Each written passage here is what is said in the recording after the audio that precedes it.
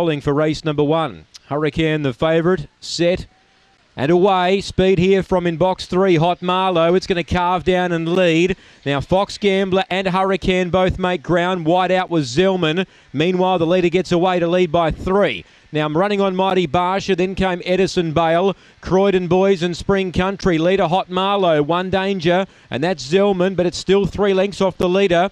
Then running on Hurricane, but up towards the bend. Hot Marlow's clear. Zellman trying hard, but Hot Marlow back-to-back wins here lately and wins again tonight. Second Zellman, third Hurricane, fourth Croydon Boys, maybe. From Fox Gambler, close up was Edison Bale. Mighty Barsha didn't feature tonight, neither did Spring Country. And the time's good to start the night. It's around the 29.84 mark after race 1. 29.84, Hot Marlow leads all the way.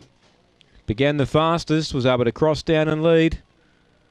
And out in front, he was too good, Hot Marlow, number 3. Zellman second, and 1 third Hurricane. 3, 6 and 1. 2 gets 4th Fox Gambler, I should say 5 gets 4th Croydon Boys.